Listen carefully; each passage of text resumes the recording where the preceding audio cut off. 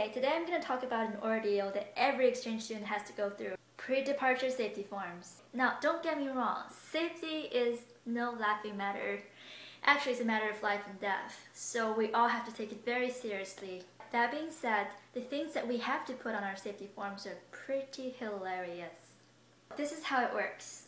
We have this safety form online that we have to fill out, and I'm just going to give you a bit of definitions. A hazard is an activity that can potentially cause you harm. A risk is the harms associated with said activity, and mitigation techniques. You guessed it. What are you going to do about it?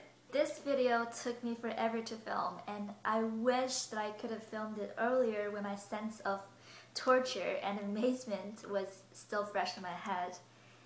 But this is what I have to do. In the following video, I will endeavor to recreate what was happening in my head while I was filling out my safety form. Enjoy. The risk associated with public transportation? Well, I guess I can get stuck in the subway door. Or get run over by a train. French insects. Should I seriously be worried? Oh, I know! French mosquitoes are among the deadliest of all mosquitoes in the world. Alright, I made that one up. But realistically speaking, what are my risks? Also on the list of hazards is person-to-person contact.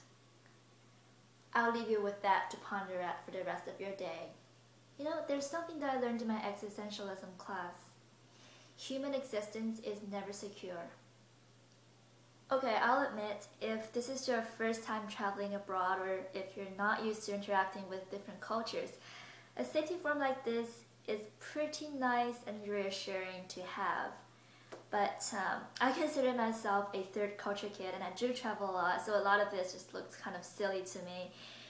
But either way, you have to fill it out. I'm pretty sure your institution has its own equivalents, and just do it.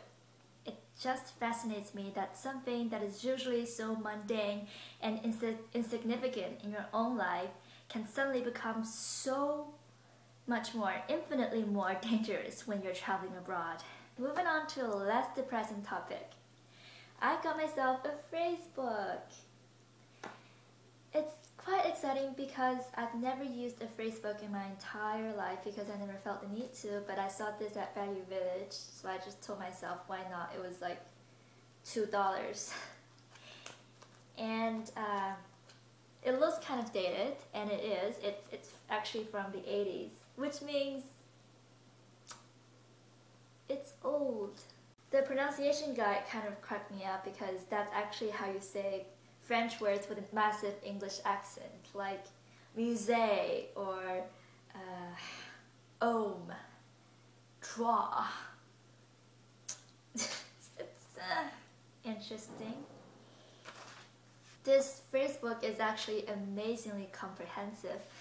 I mean, there are things on the food and drink list here that I would never consider eating, like sea lampreys or pheasants or rabbits or brains.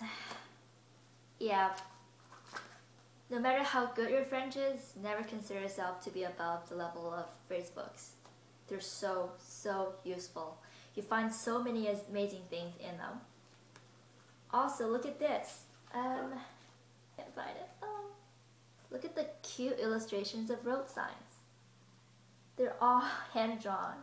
Adorable, right? Yeah. This is all I'm gonna say for this video, I guess. Good luck on your safety forms if you haven't finished them already. And I'll see you next time.